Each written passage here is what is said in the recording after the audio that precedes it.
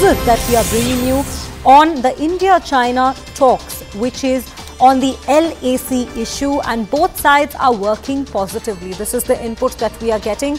Optimistic about breakthrough, and top government sources have said NSA Doval and Wang Yi talking to each other. They had informal discussion in Jeddah and Johannesburg. Also, commander level talks are micromanagement, and sometimes it looks negative. Strategic talks are happening at the top, and positive outcome will come out soon.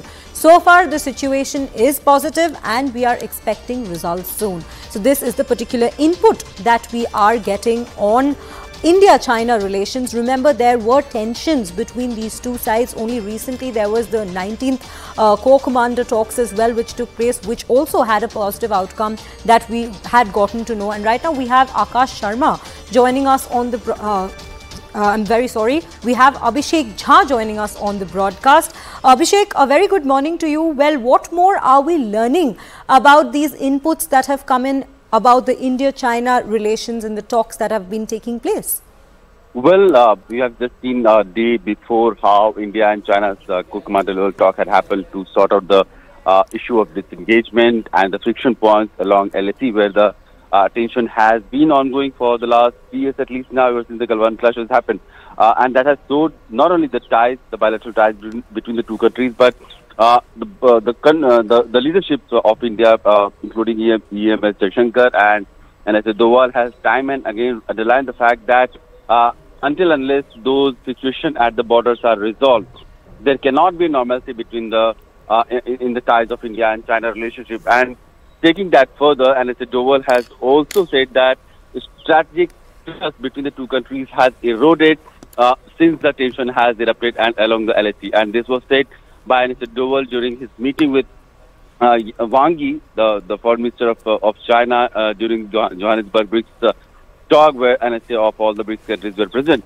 And we have seen now the latest information that we are getting is that the two leader, NSA Doval from Indian side and Wang Yi from China side, who have been given this task of, sorting the boundary issues, because India and China have established this long boundary resolution mechanism where the special representatives talk and meet regularly, and they try to, mark the line, the border between India and China.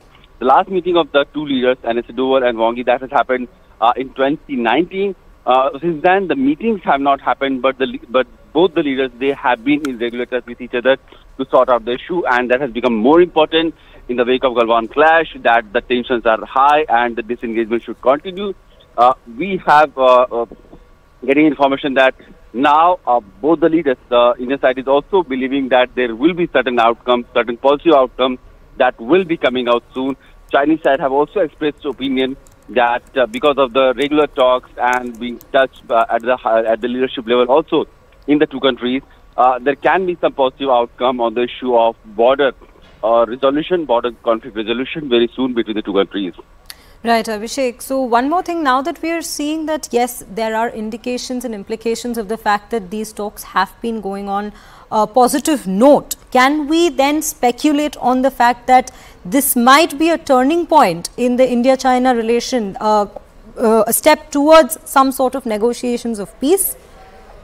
Of course, see, India and China, they have had their rivalries, strategic rivalries and border disputes ever since independence India since 1947. But those rivalry and those differences had never mattered in overall dynamics of bilateral relationship. But ever since Galwan clash, everything has changed and just going downwards, because the tensions, the disengagement is something that India has been seeking, complete disengagement at all the friction points along LAC.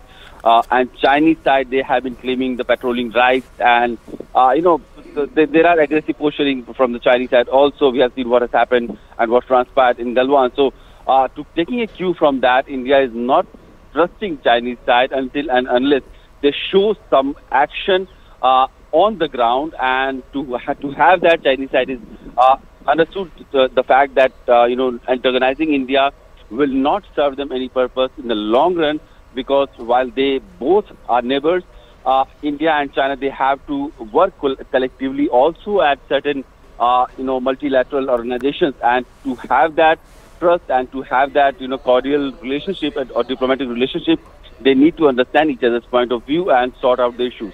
Disengagements have happened at certain friction points, but complete disengagement is something that India has been seeking. And with the latest, engagement at the leadership level that NSA Doval has just had in Jeddah also with Wang Yi, NSA had met with Wang Yi in Johannesburg also a few weeks ago during the BRICS NSA level talks. So it looks like these things are going to give some positive outcome that will have an effect on the overall bilateral dynamics of India and China as well. Right, Abhishek. Thank you.